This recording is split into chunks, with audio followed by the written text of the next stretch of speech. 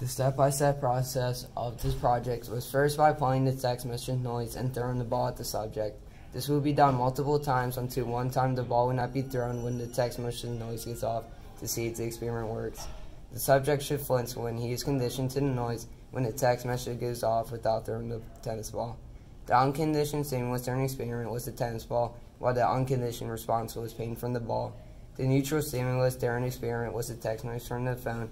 The conditioned stimulus was the text noise when it goes off, and which became associated with the unconditioned stimulus being the tennis ball being thrown and hurting the subject.